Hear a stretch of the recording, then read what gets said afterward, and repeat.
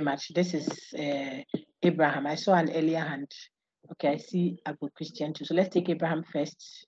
Abraham, please set up. We are doing informal fallacies unit 10, the very last topic in the course. So the next 3 sessions will be just revision. Go ahead. Informal fallacies. Fallacies that manipulate language. Fallacies of irrelevance. That is changing the subject. Manipulating data. Very good. So we are going to study something that is titled informal fallacies. We call them informal because they are not fallacies. The word fallacy you've met already, error. It means error, mistake in the way you are reasoning. From topic 1 to, if you go and play lecture 1, just for revision. Of course, you will not be examined on lecture 1, but if you want to remember some of the things we said earlier, you see, fallacy just means error, mistake, so on, in the way you are reasoning. So informal fallacies. Why informal?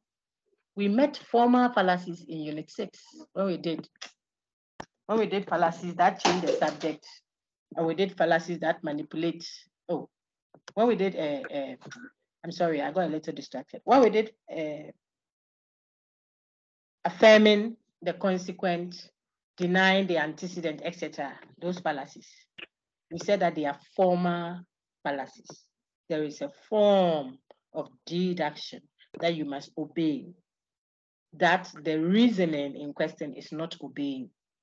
Okay, so instead of affirming the antecedent, that reasoning is denying the consequent. Instead of affirming the antecedent, it is rather affirming the consequent. And instead of denying the consequent, it is rather denying the antecedent, stuff like that. So those ones, we call them formal fallacies. And why formal? Because there is a rule of form that must be obeyed that the reasoning pattern then was not obeying. These ones we are going to discuss, we call it informal fallacy. It means there isn't any form. I want you to see why we call it so. There isn't any form that you are disobeying. Okay, so it is informal. That's 1. 2, it occurs in our everyday use of what? Language. It occurs in the way we interact informally. So we commit these errors in our everyday informal discourse. That's why they are labeled as informal fallacies. So the error is either as a result of a manipulation of data, a manipulation of language. Data means evidence, premises. So it's either as a result of manipulation of data or manipulation of evidence. Or you could call it an error that arises as a result of a manipulation of language. That's the second one. Look at it. So manipulating language, changing the subject, or manipulating data. Those 3 are the fallacies that we are going to study. And then we are telling you that the changing of the subject fallacy and the manipulation of data fallacy, those 2 can still be labeled as fallacies of irrelevance. Okay, so if you got that, then we are ready to look at the specific fallacies themselves. So please go ahead. Please go ahead, sir.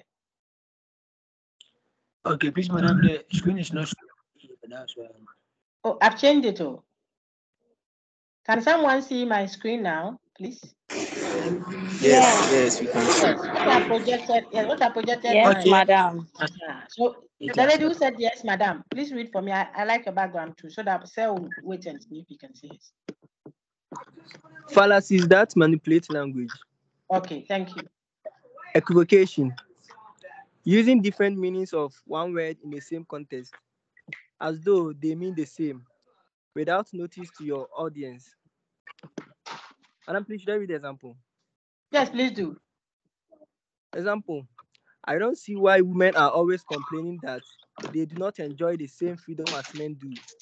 It is a free country. So what's the problem? Everybody in Ghana here is free to do what they like. Very good. Now, we saw equivocation already, so I wouldn't want to over-elaborate for us at all, especially this group. The person is using the different connotations of the word freedom without signaling, without letting us know, or he's pretending as if all the time that he used the word freedom, it referred to the same thing. Ghana is a free country, yes, in a certain sense of the word free. But it doesn't mean that Ghana is a free place where everybody can do what they like. We don't all have the right to do what we like in Ghana. So if you use freedom in that sense of it, then you would say Ghana is not free. Can you get up this morning and go and do your jogging at the Flagstaff House? The forecourt of then that's where you want to go and do jogging, sisters. because Ghana is a free country. Well, what be that? That sense of freedom doesn't apply there. You're a prisoner in Ghana, God forbid. You said this morning, I think that I want chicken and this prisoner, not the one that you yourself have asked someone to bring from home to you. You are telling the cook there that, please, give me, today I want to eat chicken potatoes with pineapple upside down. Sometimes the caterers, they give us nice dishes. Prisoner.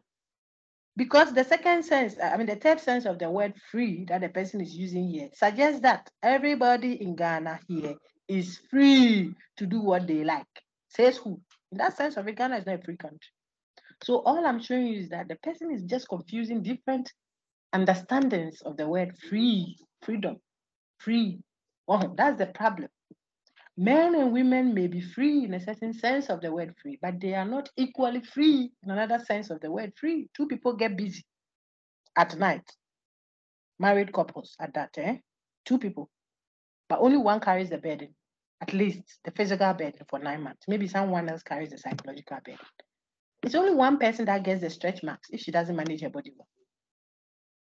The other person can still walk around telling people he's a virgin. You can't. We saw your picture. You saw your tummy when it was protruding and stuff like that.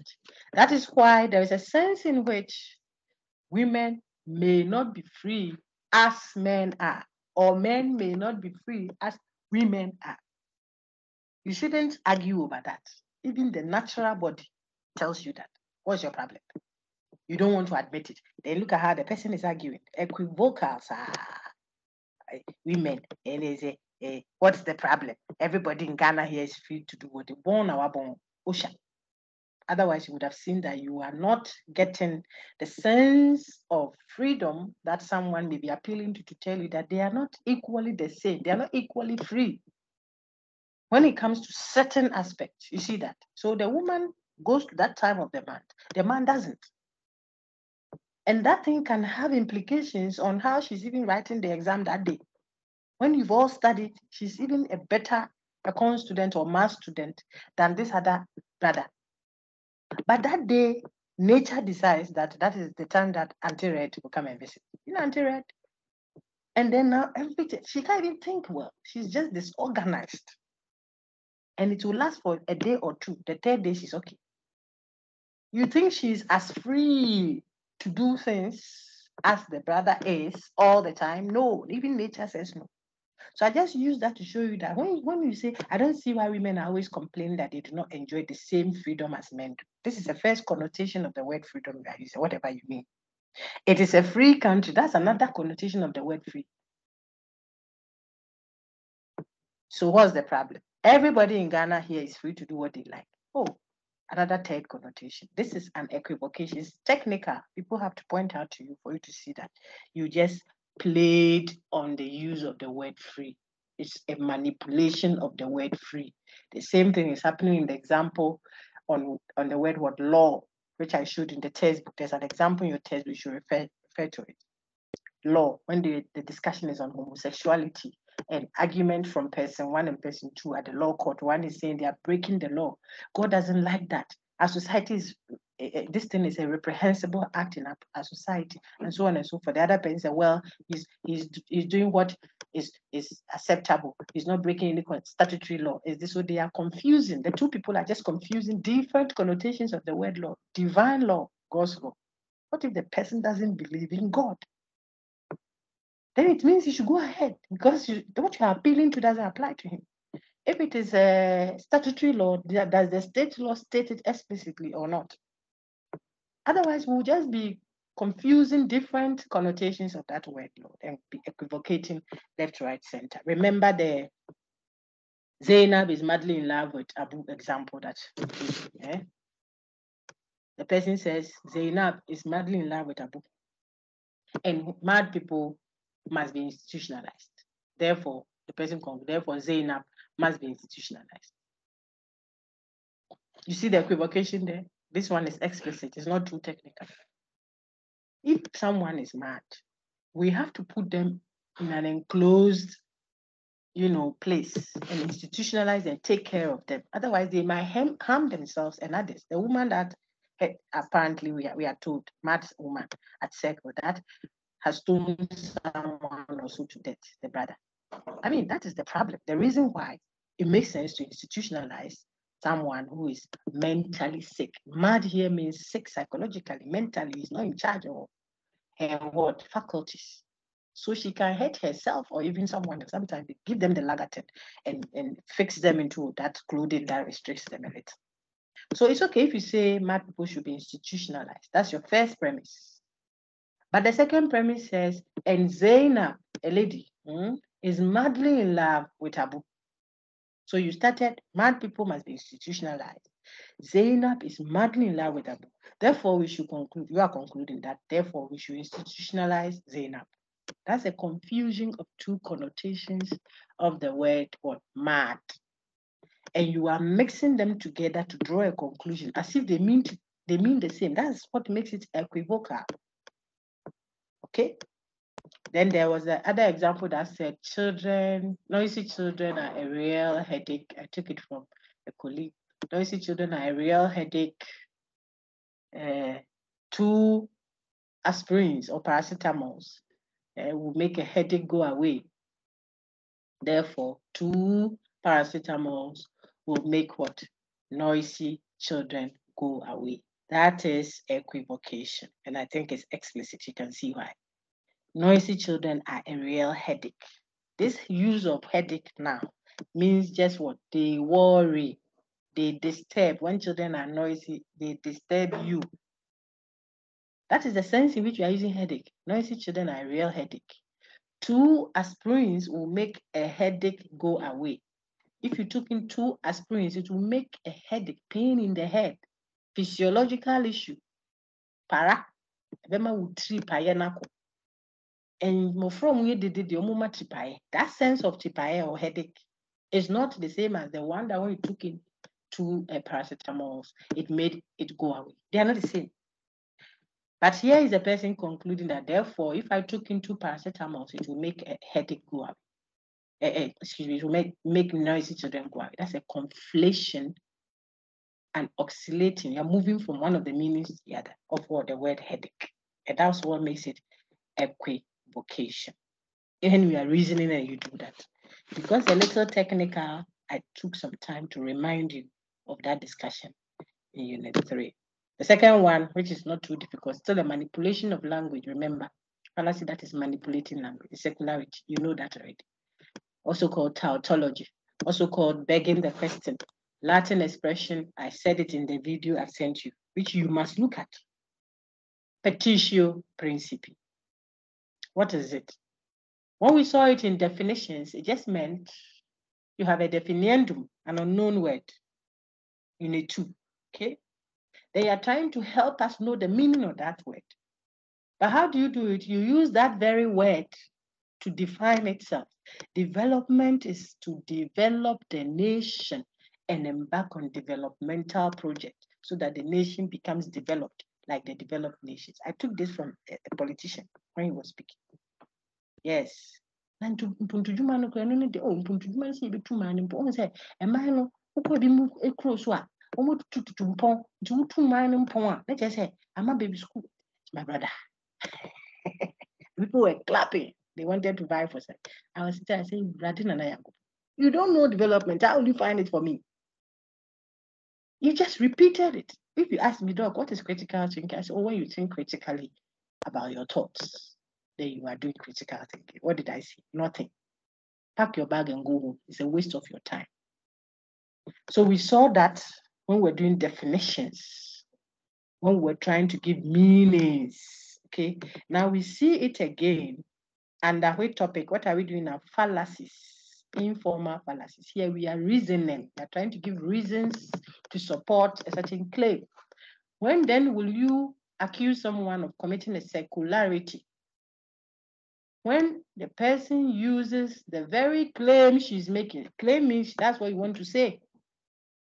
We ask you why you are saying what you are saying, then you use the very thing that you are saying to explain or to give reasons why you are saying what you are saying. So you are only repeating yourself.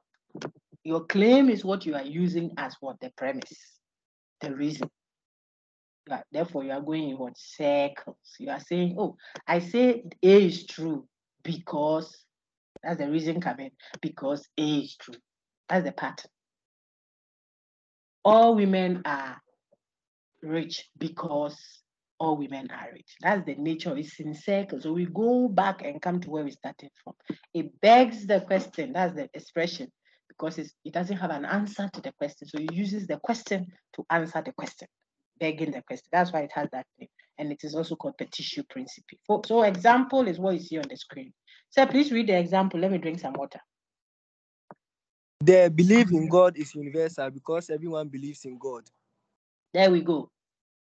The belief in God is universal. Universal means it applies everywhere. Everyone does it. Everyone believes in God. That's what it means, universal. But you tell us the belief in God is universal because when we see because, we are waiting for the reason why. Why is it that everyone believes in God? What makes everyone believe in God? Because we're looking for premise, evidence, reason.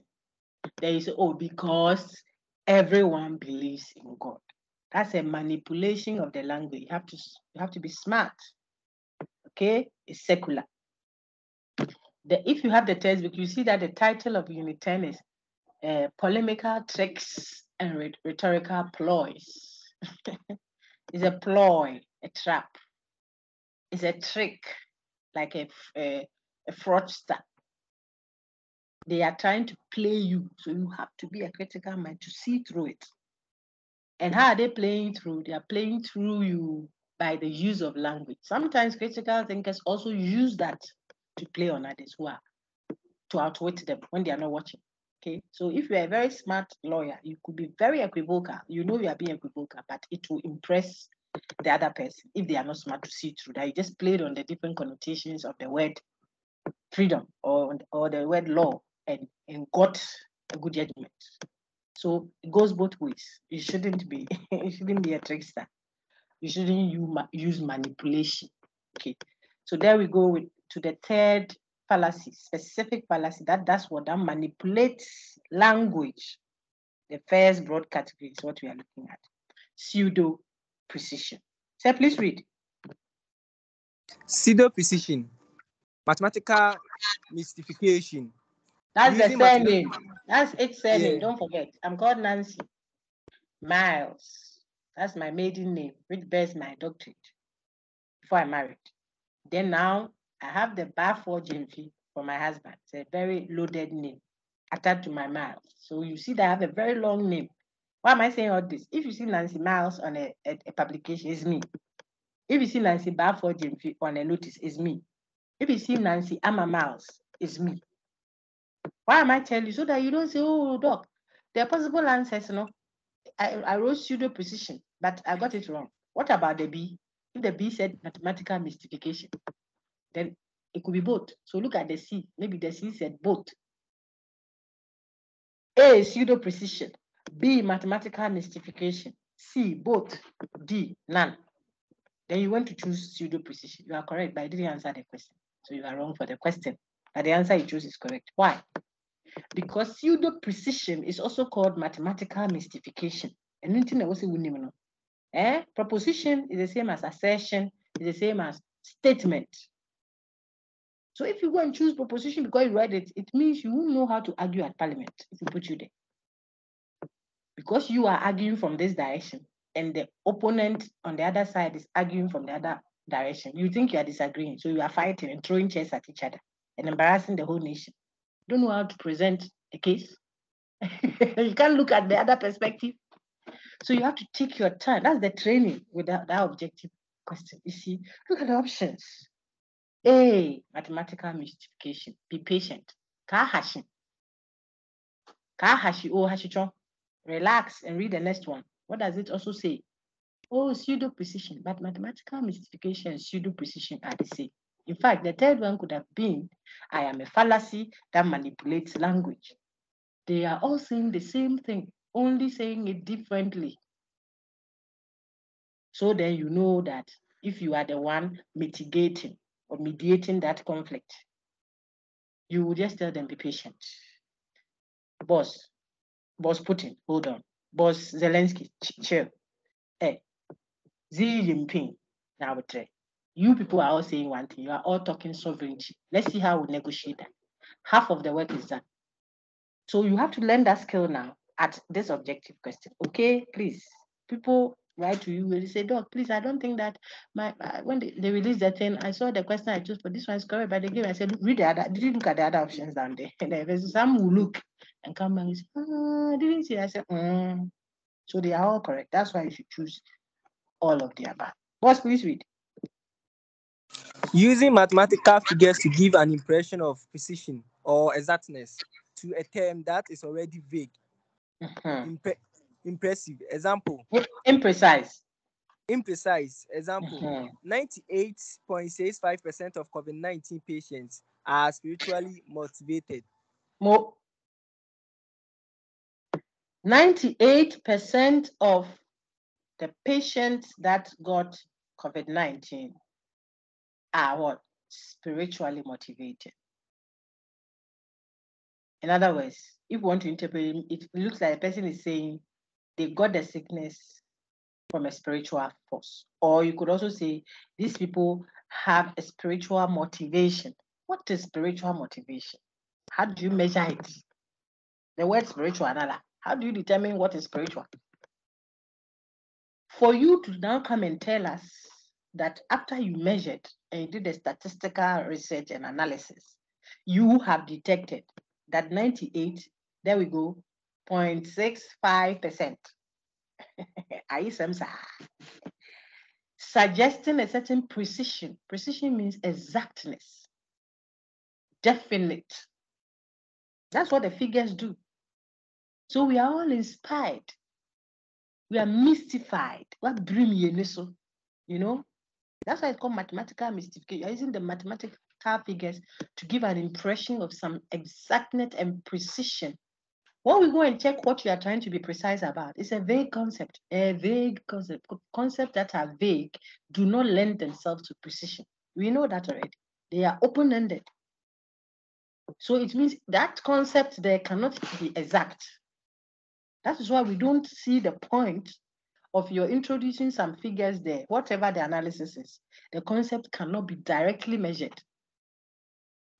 Measured for you to get specificity to it. You have done so, and you have even put maths there. So we tell you, that you are just using maths to what? Mystify us. You are manipulating the language because the concept there is vague. So you have to revise your vagueness there. Look, if I had said 98.65% of students admitted this year into the University of Ghana, this year, got a first class. That is measurable. You know the number that came in. You just have to pull the data out.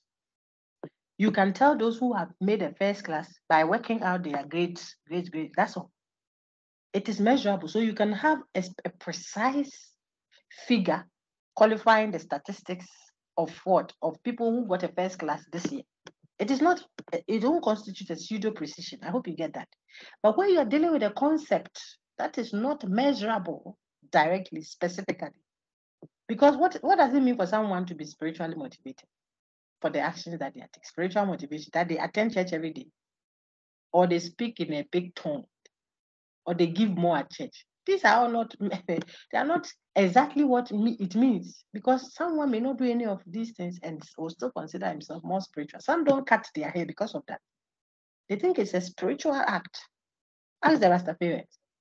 So you, the one who has cut your hair, You are not spiritual then. They won't eat meat that hasn't been scaled because you are not being spiritual. Some don't even eat fish. They are vegetarians because they are motivated by the spiritual. They feel that the fish is also a mother. If they killed your mother and ate in the witchcraft camp, would you like it?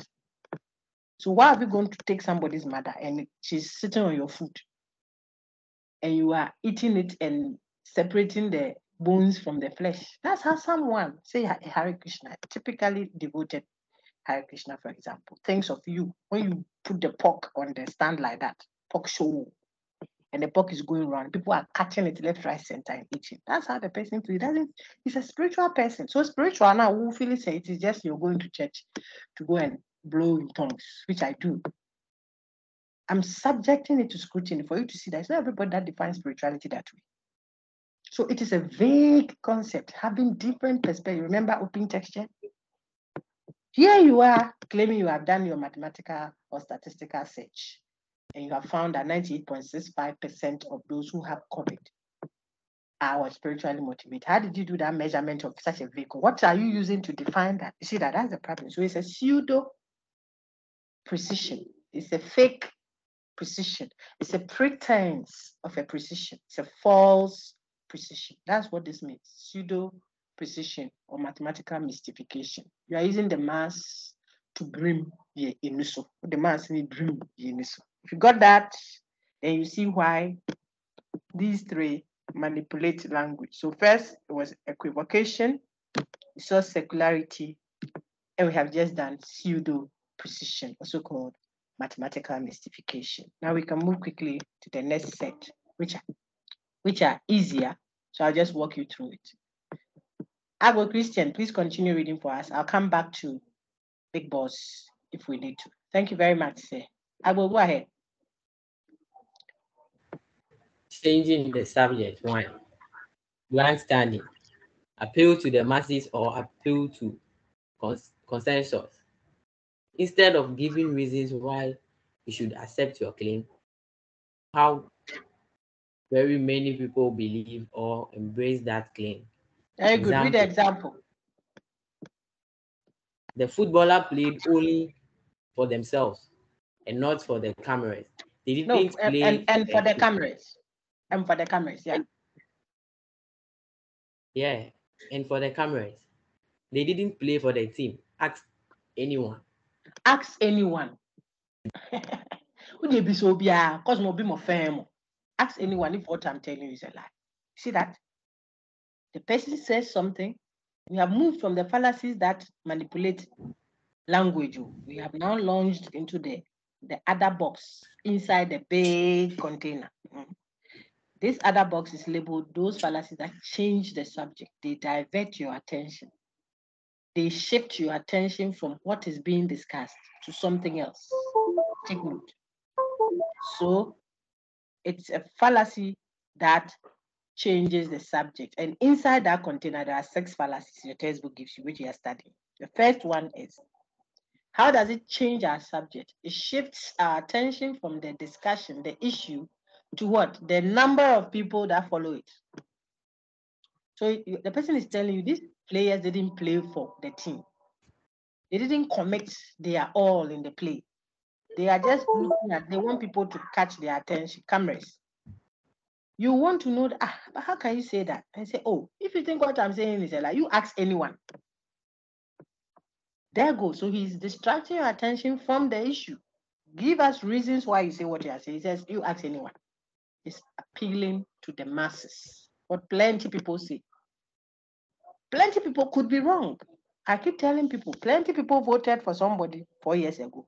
And no, let's use the previous year. Before that, because Nanado is still on this. So before Nanado, plenty people say NDC, the big cocker. Before then, it was NPP.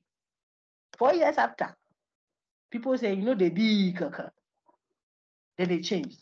Because what plenty people say, what a lot of people say may not necessarily be the truth. Plenty people said, crucify him, crucify him. They crucified the Savior. You see, so we want to be careful when the reasons why we are saying something is just because plenty people support it. Plenty people could be wrong, Now, it is better for you to look at what the plenty people are following and then make that your reason for arguing for the point. Okay, so plenty people are following it. I would look at why the plenty people are following that view. So plenty people say, oh, wait, somebody's background is very, is it, Agbo, keep it muted until you have to speak. It's not too, the feedback is a bit offensive. Now, Adam, please put my pony on my forehead. That's my example I give. Please put a pony on my forehead.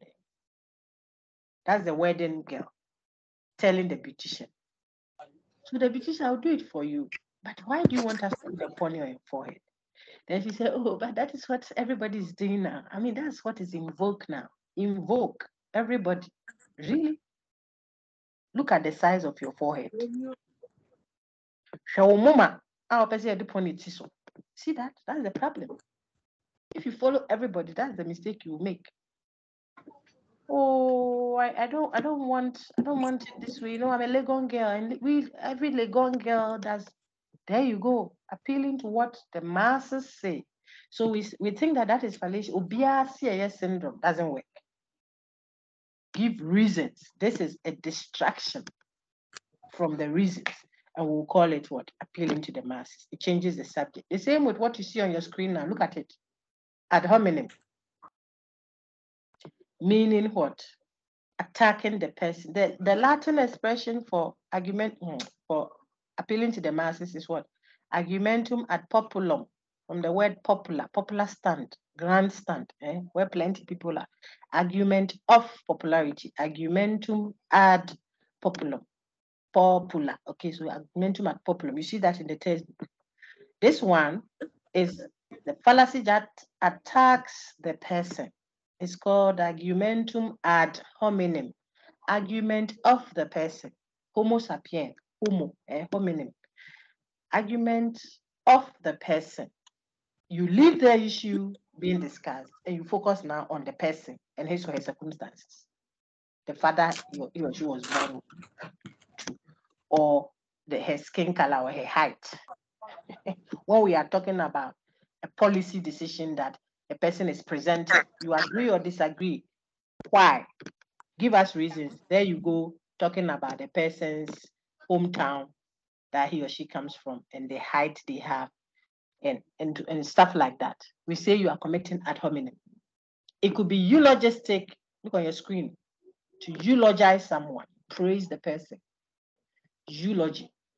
During a funeral service, you see that they'll come and eulogize the person. Hey, when people die, they are angels. Oh, the way this brother was a good man. Hey, more. Human beings, especially we Christians, hypocrites. But God will have mercy on all hypocrites like myself and you, okay? We eulogize. Remember I said that when we're discussing ad hominem, eulogizing. So you leave the issue and you start talking about pleasant and positive laudatory to laud someone, to say good things about the person, laudatory stuff about the person, just to make us accept the view. Oh, I think we should listen to what Dr. Miles is saying. Why? Oh, because that woman is very. Look at what we're discussing. Let's say we're at the lecture hall. The fan is on. That's what I put in the recording. I like to repeat the example so you can connect to them. Okay. So we are at the lecture hall. I'm your classmate. We are all seated. We are listening to the lecture. Then the fan, is just going around and making noise a little. Okay. Then Nancy gets up and says, "Oh, I think that, Doc, please hold on. I think we should switch off the fan and put on the AC instead, because I can't hear you." And the lecture is the last lecture. We want to make sure we get everything. Then, let me see who said, Christian Agbo says, no, I don't think we should listen to what Nancy says. So the class wants to know why. There we go. You see, we are discussing the fan and AC and trying to hear a lecture. If Christian Agbo thinks otherwise, maybe he will say, oh, I don't think we should switch off the fan because the AC doesn't work well. Maybe if Nancy moves from her seat and sits at the extreme end over there, she will even hear Doc clearer, and we can still have a circulation, a ventilation. You see, the air must move around because COVID is on and all that. So that's why I think we should keep the fan on. Nancy can move to the other side. If he said that, it means we are now going to engage and deliberate and see who is making a more reasonable, grounds and stuff. We will discuss. It's still about the issue, even if we have a disagreement. Now, suppose Christian got up and said, "No, I don't think we should listen to what Nancy is saying." Why? He said, "Oh, the people call Nancy, sometimes you don't know what they think that because she bears the same name like the lecturer. Why? Every time when we come for lecture, she wants to talk, she wants to be seen because her father has money or something like that. And because yesterday she was first in class, they should let us also talk some when we come to oh bra, Oba, at one pound. Aid one can't say no baby. I didn't talk about the issue. You left the issue at discussing the person ad hominem dyslogistic. Now, suppose in reaction to Christian Agbo, whose name is there? I see Esther Mensah. So Esther Ankoma Mensah puts up her hand and says, "No, Doc, I disagree with Christian Agbo on this one."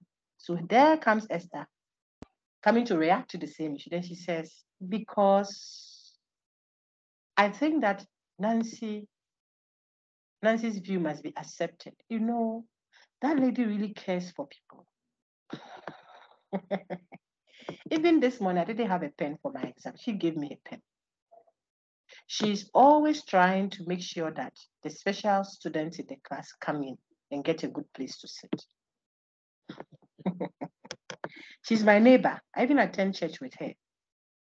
She has never been found engaging with anybody over, "Oh, sister, all these things you are saying are nice.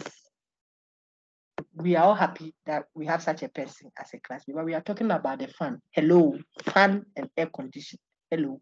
Not all these nice things you are saying about Nancy." So we are happy that we say all but it is still ad hominem. But this one is not dyslogistic, it's eulogistic. And so you will see the example where someone said, example 2 on your screen now, "He cannot be president because he's too short." Very, very, very unfortunate, but happened in our country here. That is what attacking the person is. Is it eulogistic or dyslogistic? I want a chorus answer, then we continue. Dyslogistic. I know it's logistic, but is it eulo or this? Because people waited. Eulogistic. When you say, is it this or eulo? Just say that way. I want to see. This. Yes, very good. Yeah, that's all I want to hear. So it's a dyslogistic. It's negative. That's why when we ask you to create an example of an ad hominem dyslogistic fallacy, you should be able to create one easily. You don't waste all your time writing a long essay. Think. Let the understanding of the fallacy roll in your mind. Then put yourself in the shoes of someone who is helping another person understand that fallacy. Like I'm trying to do with all the various examples. And think that's how you are learning how to construct, create, assess, evaluate, judge. That is the skill we are developing. It's a critical thinking skill. So when you go now to the management position in that bank, you can creatively bring issues out. You will have that skill, which you learned whilst creating for ad hominem dyslogistic. Then the same with ad hominem eulogistic. Look at the person. I think we should listen to what Kofi says about the product, because Kofi is handsome. He comes from my hometown. He really speaks good English too. Ukrasini, if you love Kofi, go and tell him. But this one has no. It's ad hominem eulogistic. You got that? So that's the second fallacy that's what changes the subject. What was the first one? Excuse me. The first one was this: grandstanding, appealing to the masses, argumentum ad populum. What was the second one? Attacking the person, whether eulogistic or dyslogistic. It is what? It's the Latin is what? Argumentum ad hominem. Then the third one, appeal to illegitimate authority. My colleague says unqualified authority. Yes. The person is an expert, an authority in the field he is an authority in. But the issue we are discussing is not where he is an authority in. So he is a boss. He's a boss, he's an expert in some discipline, say accounts or maths or something like that. But we are not discussing that. So if you go and appeal to him or her to ground the claim in another discipline, another area of expertise, we will accuse you of appealing to the wrong authority. Why wrong? Because he's not qualified to be the authority in the field we are discussing. That's all. That's the problem. So read HIV causes AIDS. HIV causes AIDS. It must be so. Since George W. Bush said it, and he is the president of the most powerful military force in the world. On and here, the person knows that we all respect, or we all fear, or not fear, we all value, we cherish that authority. He is the boss of a powerful military state. Therefore, if he makes a statement about HIV/AIDS, which is health, we should listen. No, says the critical thinker. No, sir. His authority is in a certain discipline. That's why we go and get a celebrity, an actor, say, or a comedian or something, and then you say, because that comedian says so and so and so, a footballer says something, therefore the thing is good. And people are gullible, so the advertisers use that. Some shoddy, quote and unquote, useless product. No apologies. But someone doesn't care about their brand. They get it, and then they use their hard-earned brand to sell the product for them. You go and buy it. You are so sad. So if you're a critical mind, you don't want them to play on you like that. What is the point? If it is the person speaking is an authority in the field in question, we will manage it like that. Even that one we criticize sometimes. How much more the person not being an authority in the field? Okay, then the person is the one ground. That is the one we call illegitimate appeal to authority. It's a distraction. They drag your attention, they divert your attention from the issue to what? The personality, the authority of another field, and use that to attract your attention to come and support the thing. If you are smart, then you too, you will ignore them. The next one. So read the whole thing on the screen. Fallacies that change the subject. 4. Appeal to pity, emotions, vanity. Invoking pity instead of giving reasons why a claim should be accepted. Example. Very good. Go ahead. A young boy to the judge said, a young boy to the judge after killing both of his parents, please have mercy on me because I am an orphan. The person is invoking pity in the judge. You have gone to kill both of your parents. Whatever happened, we don't know. Now you are using that as a plea. Please have mercy on me because I'm an orphan. Who made you an orphan? It's appeal to pity. My sister, why do you think you qualify for this job? Remember the examples I gave you, lecture 1. There's a sister at an interview panel. She's being interviewed to be given a job in marketing. Why do you think you qualify for this job? Why should we give you a job? Because I've suffered. Please, I've suffered in this life. No, be so. What is this? Be embarrassed by that. Don't do that. I've suffered, even the queue. If you look at the people in the queue, you see that this job, they don't let women do it. I'm the only woman in the queue. And even as I was coming, I didn't eat. I didn't have transport. I really had to suffer. I need a job. Otherwise, my sister, stop it. It's appeal to pity, emotions, vanity, argumentum ad misericordiam. Misery, from the word misericordiam. Why do you want to do that? Don't do that. It is invoking. Look, people can come to you. I think sometimes it's funny. Please, you have to change this grade for me. Why? Did I undermark you or overmark you? Okay.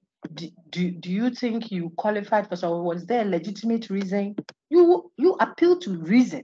You see, give reasons so that people can now think through and say, how else can we work? But if the person comes, if you don't change this, my D to an A, look, my mother will commit suicide and die on you. I have really gone through so much. Hey, Johnny, out now. Mama, hanky. I'll give you hanky. We'll cry together. I even give you transport if I have it. But Charlie, the grade will not change.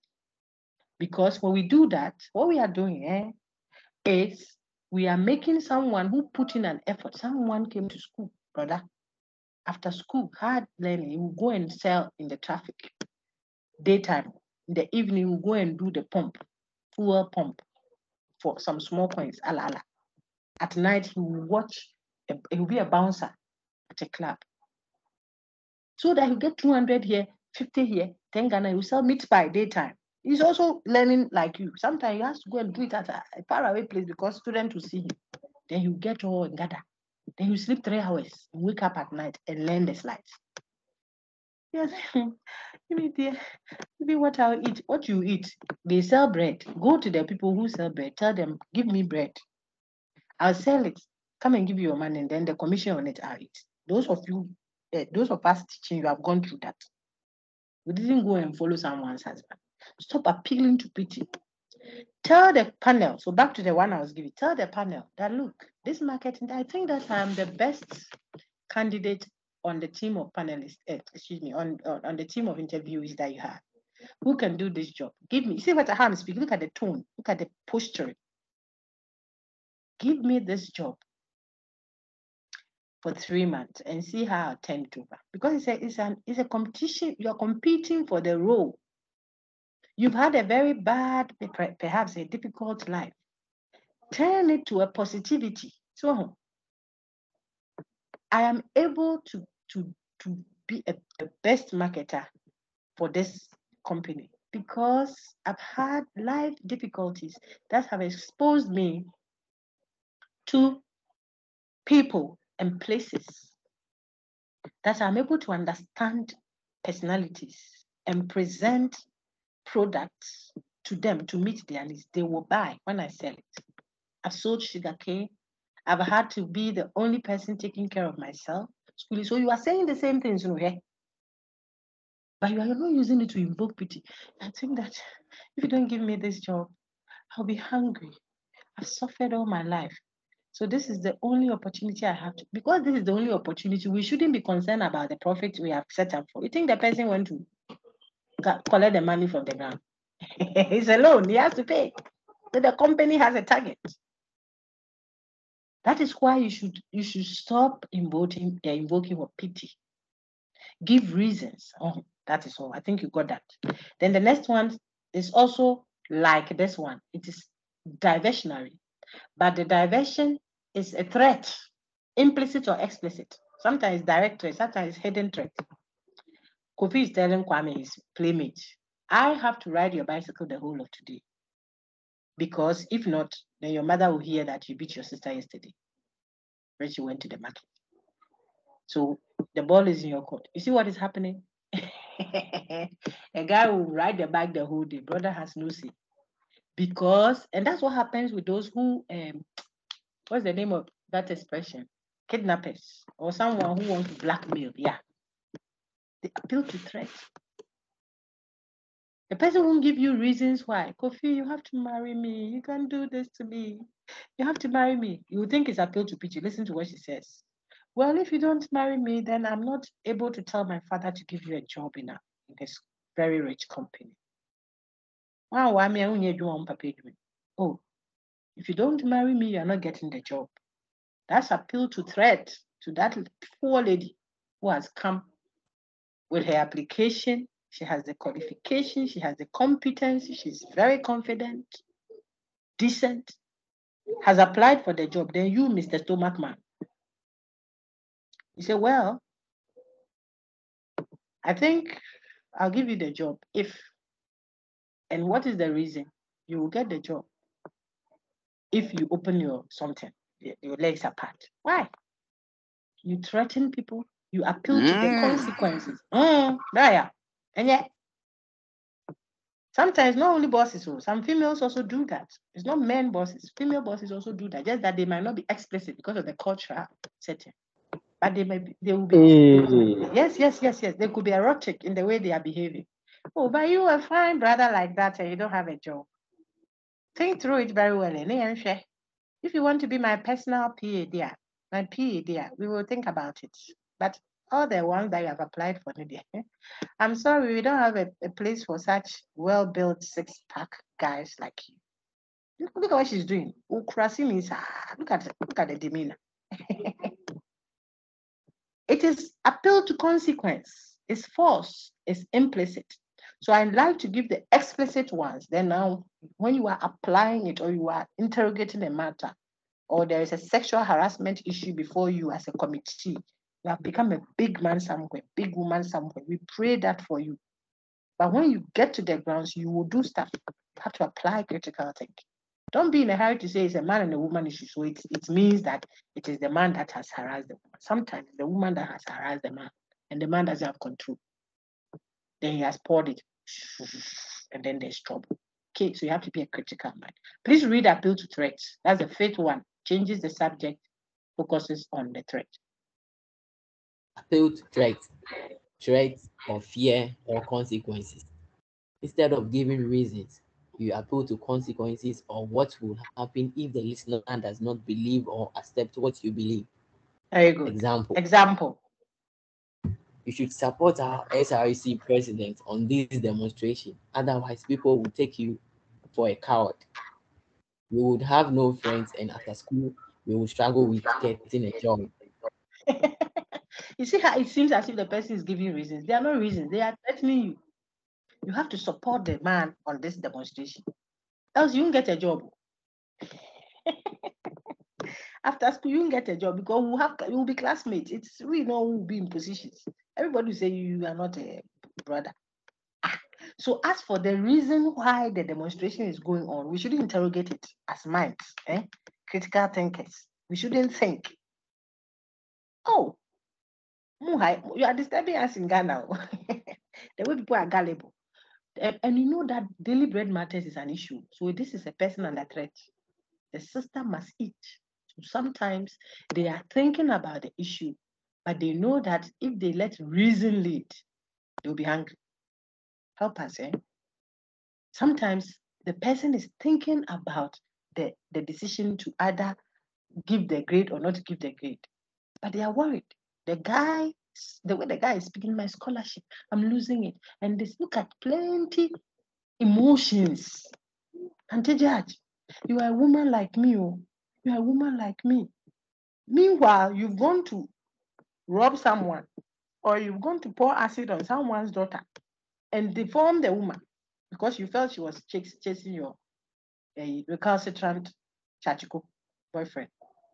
You have gone to pour acid on someone's daughter and she's deformed. You have been caught in the witness stand or whatever, being interrogated. They ask you, did you do that or not? Then you turn to the judge who will make the decision ultimately, who is a female. Auntie Judge, I'm a woman like you, or you are a woman like me. I have children, but auntie, stop the diversion and answer the question. It's not wickedness. It is what? Fairness. So these fallacies are what? Changing the subject. They are distracting you. When you were pouring the acid on the girl, did you think she was a tree? She's somebody's daughter, a woman like you. So stop doing, you're a woman like me and I have 4 children, who take care of my children and all those things you are saying. They are diversionary. Let's focus on, did you pour the acid or not? If you like, tell us, I poured it. I acted irrationally. That is pleading guilty. That's why sometimes when people plead guilty, they get a lesser term. They will be punished anyway, but it is less because the person has come to terms. But some people don't want to accept it. Until they want to rationalize what they did. If you're a woman, they come and tell you that this, and you go and see this, what will you do? What will you do? I'll close my eyes and sleep if I can't bear it. You didn't close your eyes. Go and ask that Lamte. Years on, being lied to in the face like that. A brother who is international like that at the time, still spot on. Look at him even at his age. Then, if what we have heard in the news is in the news, right, we can talk about it. Eh? No offenses. Living with a woman, that's what we heard. Having supposed children that apparently weren't his. Hey, the day you wake up to this one, it can make you crazy. If he wants to rationalize it, do you think that my sister, who is the wife there, will be alive and the children? By now, they should be obituary because it hurts. But you have to let reason lead. So if people are diverting the data, appealing to masses or consequences, and you know that my mother and father have been fighting over my education, it's just my mother that has been doing this thing, I go and tell them that I got an F. She will commit suicide. She will die on you. Hey. So what? Conclusion. So change the grade. Change it from D to A. Hey, is that a reason? And maybe the whole family will go suicidal, God forbid. We will cry with them, but you lie. It doesn't work that way. You will hurt other people by that kind of principle if we did it. Okay. But we can be very humane and look at the reasons as okay. Then if that is the case, we open or let's write to academic affairs and ask for an exemption. That's how come there are exemptions all the time. Sanctioned ones that have looked at all the aspects. Because the people brought what? Reasons. The person is slow to hear it or the person cannot see. Okay, visually impaired. Can't see. In the past, they didn't have any exception to the rule. If it's 1 hour, 1 hour for everybody. Now it's not so. The person has an impairment, cannot type, doesn't have fingers. Apologies. You have given essay type. When will he finish type? If you gave him the whole day, he's now going to punch with his fist. So when the argumentation comes, it's better than that. You know that the people are blind. What is this? It's invoking pity. No. Present argument. There's a thin line between the two. So what one person can do by just typing, even if it's nonsense, can type or write down. What about if the person doesn't have a fist? Doesn't have fingers. So you see, we are reasoning. Oh, okay, then maybe we give an extra time. They shouldn't write an exam. No, but that will not be fair. Then everybody will say, I'm not sick. They just have to connive with her. I'm not well. They just have to connive with her medical doctor or someone, and bring the report. And then everybody coming to the university will not write an exam. What would that be? Okay, then we think, so we reason about it. And then it's okay. Then give half the time. Or sometimes give double the time. Or some people don't give them mathematical symbols. So elements of formal logic like this. It's a course I teach in philosophy. They are diagrams like mathematics. Perhaps even a bit tougher, quote and unquote, than maths. See that? When I say tougher, because we are just not dealing with concept, there are also symbols and then arrangements and interpretation of the concept and stuff like that. So if you have a special student doing that, then the policy is you don't give them, because you cannot see shapes. You can't see the conditional sign, like addition, plus or minus or square root of this issue. How do you arrive at those policy decisions? You reason. You don't invoke pity. If you do invocation of pity, you say, if I don't come to live, would that help them? No. Okay, so no invocation of pity. Don't do that. See how long I've spent, how much time I've spent on that. We are ending the course. It must make an impact in your life. Use the unfortunate things in your life positively.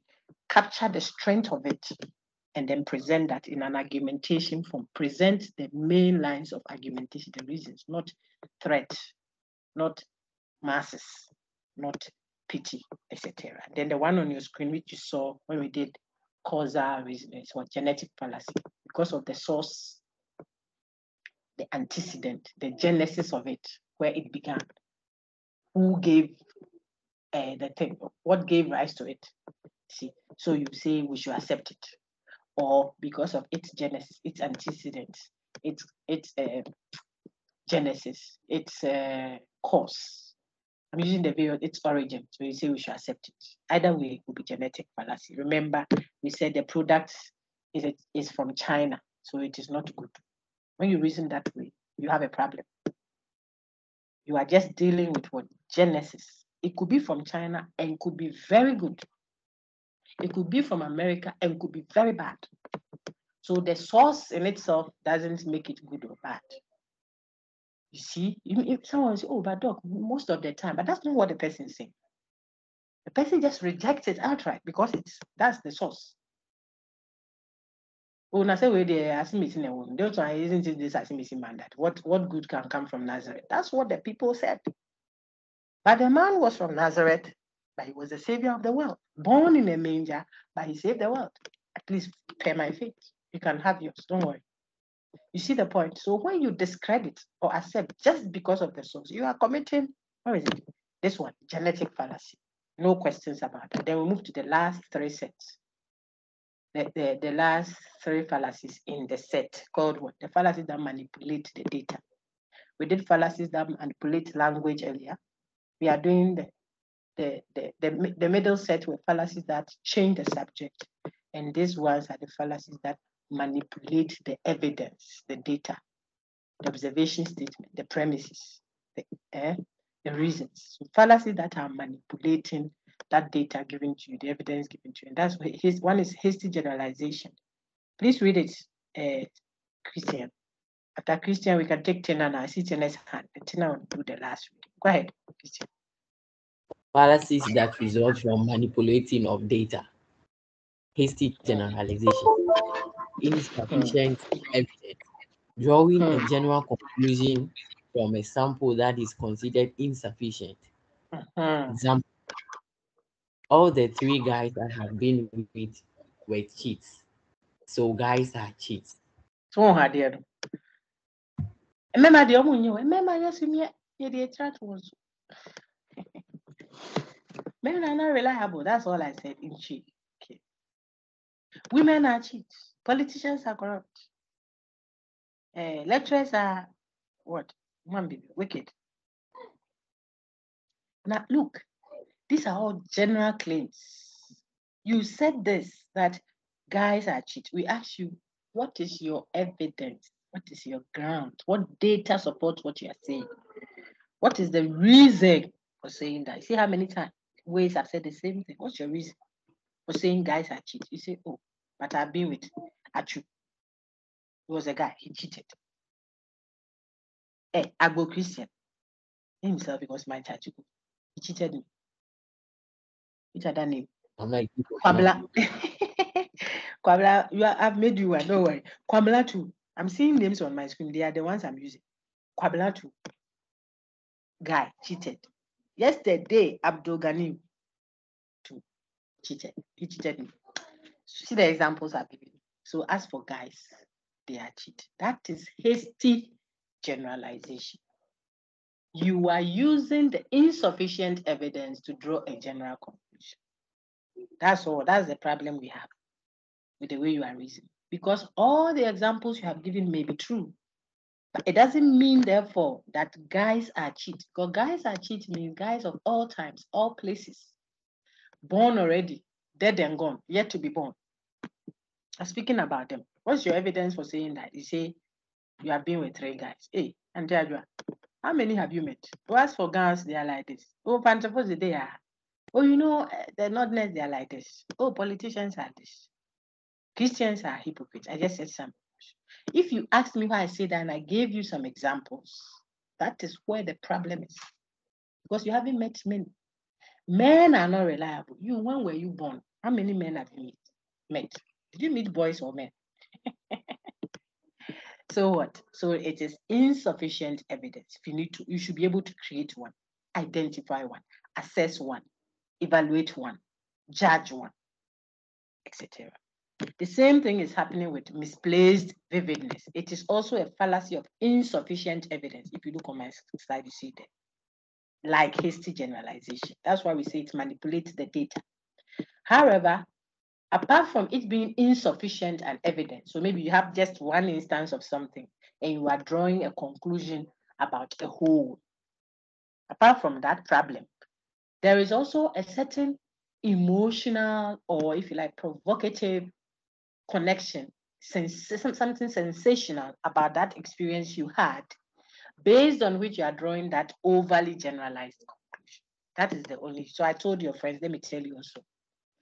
If you were in the first class, you see that I've repeated everything. That's how it is. So there's no point being in all the time.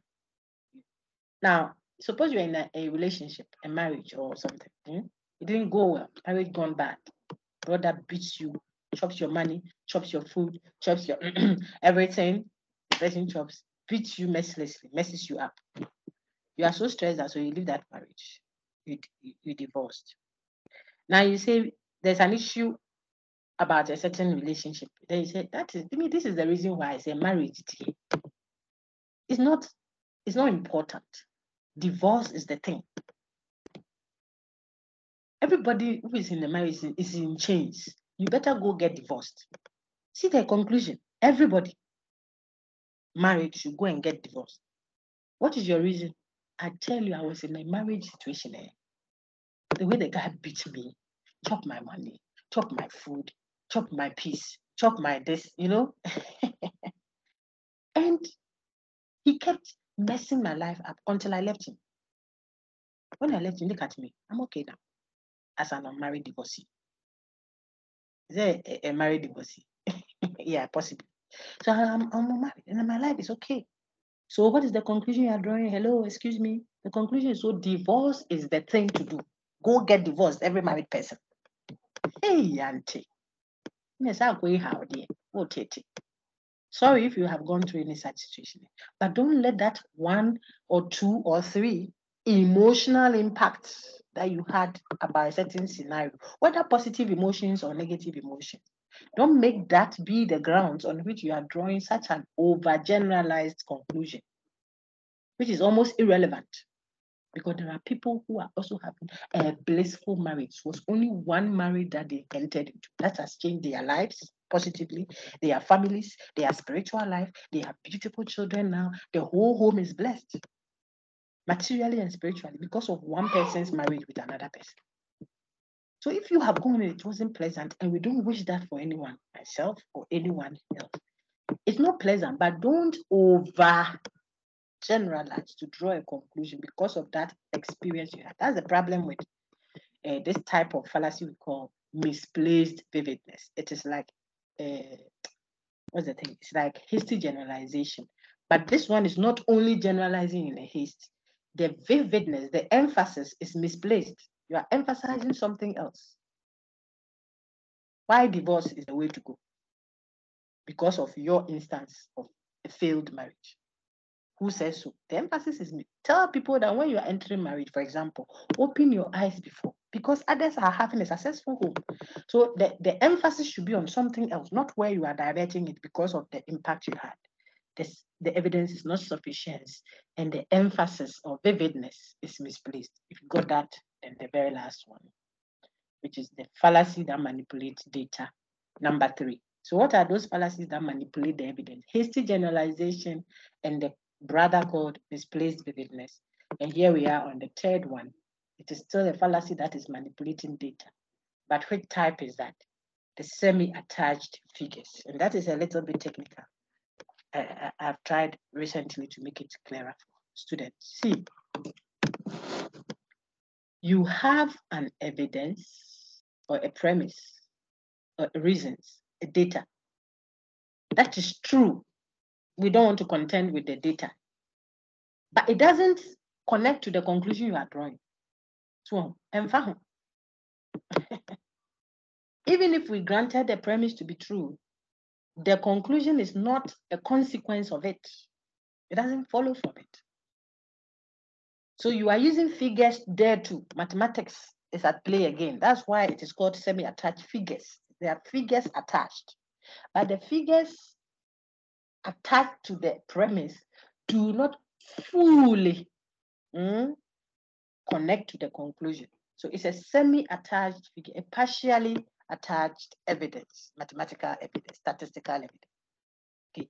Why is that so? Because the premise could be true. It doesn't lead to the conclusion. I think these examples will help. I use that for the other group. So let me use this. As we get feedbacks from it, it helps us improve to make the examples more explicit and straightforward. So look at 2. I've done a research. Then it turns out that you are city campus. So let me make you feel good. We did the findings. We found that those who did critical thinking, let's say for city campus this semester, 70% of city campus tests who did critical thinking got a first class. Let's say that 70% city campus. What did they get? First class. In which course? Critical thinking. Take note, that's what the evidence says. If we compare it to main campus, maybe it wasn't 70% that had the first class, it was 80%. No, we want you to feel good and just make it 60%. 60% of main campus people got a first class. In which course? Brand new. Okay, so 60% main campus, 70% city campus. In which course? Critical thinking. That's the evidence. What am I trying to show you? Semi-attached figures. Look at the screen. It's figures, yes. But is this pseudo precision? Not exactly so. Look at it. They can overlap, but it's not the same. Okay. Your textbook even gave an example that said, in that example, they are both committing semi-attached figures and pseudo precision at the same time. So when do you call it pseudo precision? We saw that earlier. The concept is not clear. So if you go and attach figures there, it will be a fake precision you are trying to present. That is what we saw earlier. Okay. The concept is vague. That's why. But here, it's not really about a vague concept. It is just that even if we accepted those statistics as true in your premises, okay, it doesn't lead us to the conclusion. So here I'm showing you that 60% main campus got a first class in critical thinking. Do we say a first class in critical thinking? No, they got a 70% pass in critical thinking. Then these other people got a higher percentage. The city campus folk got a higher percentage in critical thinking. Then comes the conclusion. The person concludes that therefore, city campus students are more intelligent than main campus students. Oh, Auntie Adua, is that how you think? What kind of analysis is that? But your research was on only critical thinking, for example. And the statistics are true of what? Critical thinking. When you compare city campus to what? Main campus student for that year. So the statistics is true. The premises you have offered is true. But you are using that to draw a conclusion about something that is not critical thinking matter. See the point? So true premises having statistics, figures, but false conclusion or false implication or false consequence. That is what makes it a semi-attached figures. The figures are attached. It's talking about learning, yes. It's talking about city campus versus main campus, yes. But the conclusion you are drawing is not, the figures don't fully attach to that conclusion. It's partial, it's halfway through. I'm talking critical thinking. Meanwhile, the conclusion is about their being intelligent. But people can be good in only critical thinking. And when you check all the others, they might not be too good. So how do you draw this general, or if you like, way of conclusion when your evidence, the statistical evidence you have, is a statistical thing. That's why it's figures. The evidence you have is pointing at something else. You are drawing conclusion on something else. What you are pointing to could be true. The conclusion you are drawing is not true. It's false. So when you search online, you see it tells you that semi-attached figures is committed when you have true premises leading to a false conclusion. And then we are being advised on something. Let me get Tina to read. Tina, are you there? Or you just put your hand down? If you are there, then read the last slide. If not, yes, please go ahead. Okay. Note. Listen to Tina. One commit more than package may commit more than one class. One class may belong to this. What is not necessarily, but category is belongs to available in the study there. Thank you very much, Tina. I would ask someone else to read again because I think we didn't hear Tina too clearly. So if you have a very good background, Kumi, your hand shut up quickly. Do you want to read? Our time is up, so let's hurry up. I have to take a break before I faint. Oh, okay, 4 hands. Yay. Okay, let me take Christabel Sylvie.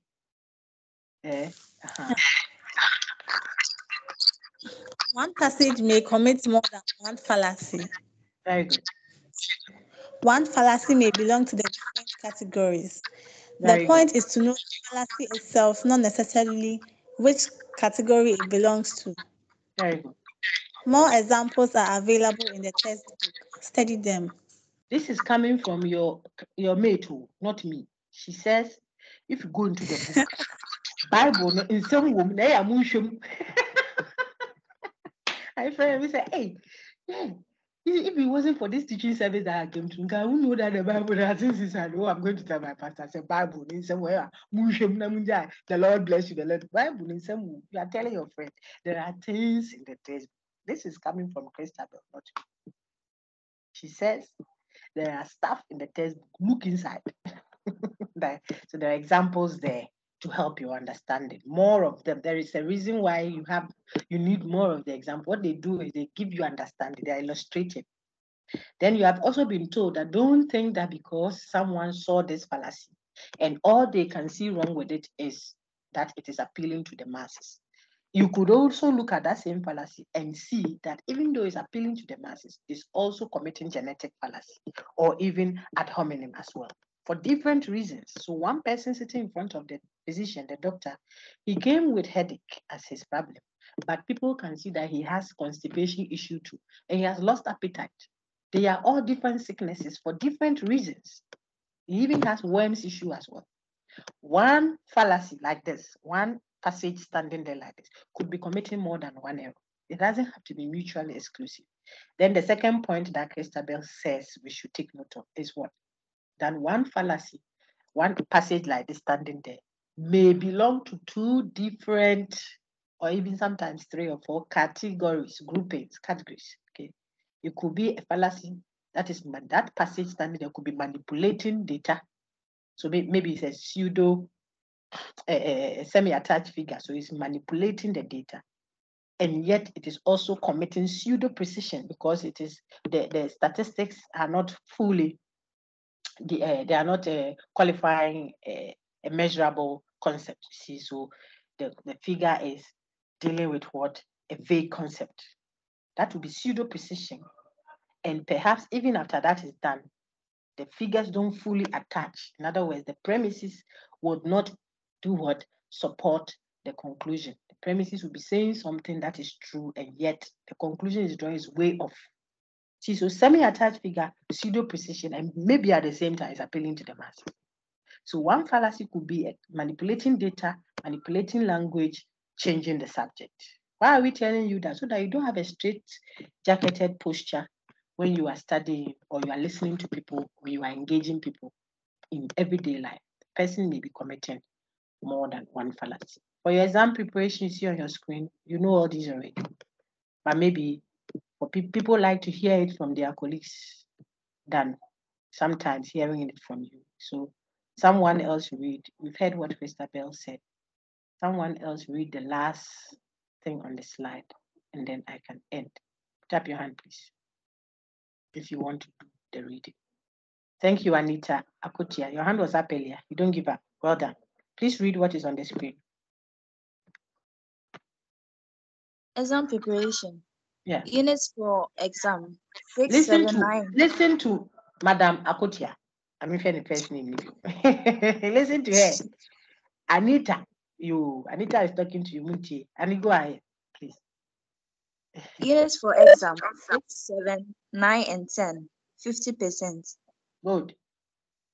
30 lecture resources, that is slides, videos, question and answer sessions, etc. Posted to resources, along with a prescribed textbook. See how I've italicized it, along with the prescribed textbook. What's my slanting? It means it's for emphasis. Do that as guided by the textbook. That will help you not to learn everything that is passing in the skies. No. The textbook is your guide. So we work within that frame. And every examiner, especially if you are doing a university-wide course, that comes with a prescribed textbook. It means you could have read plenty things on the course called critical thinking. I mean, it's the toast of the generation. Everyone does it. Bankers are doing it, military folks, this. We are lawyers, we are engaging people everywhere. So critical thinking is key. But because of that, we give you a focus within which to work. Otherwise, you will know so much and won't be able to answer questions. Prescribed textbook, not some textbook that looks nice on a shelf. Okay, question 2, point 2, Auntie. Study other groups' resources on these units for enrichment, since the whole teaching team will examine you for the final exam. That's important. Then the third one. Practice exercises in the textbook yourself, at tutorial and among yourselves. So one kasa who ye be. Thank you. All the best. So sister is learning on her own. Then she will get 2 or 3 others like her. They sit under the tree over banana and granite.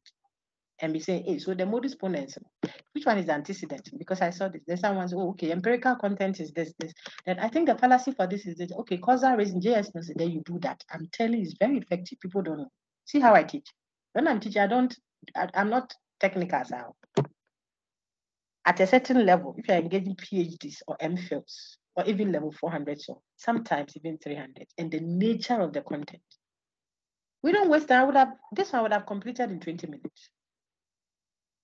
But it is because of how, so that people will do. I want you to do and adopt that skill for your other courses. Chat about the content. Don't be too formal about content, because concern you did 7 years ago, we can remember. 7 years ago, gossip, sisters, under the tree, how we clapped and now we can remember. We don't forget. We don't need to be reminded. But the thing you read at the library yesterday, with your specs on, with the room quiet and sitting there and doing all this serious thing, you have forgotten. It is the setting. Sometimes the setting is part of it. So engage colleagues, sit under the trees. Maybe you are driving home and the throttle. Okay, so the modus ponens, no, your ponens, that ponens is the one that affirms the antecedent. The consequence is it will stick. Then you do well, get A and go. When you see me in town, call me, hey, then we laugh. Hi, that's all. I'm at peace. Why? So engage the content yourself, but do it with some other person in your room there or in your study group or whatever, and then among yourselves at tutorial, and you will do excellently well. I wish you all the best in your preparations. Any questions? Thank you, Lady Anita. Any questions? Yeah, and all the best.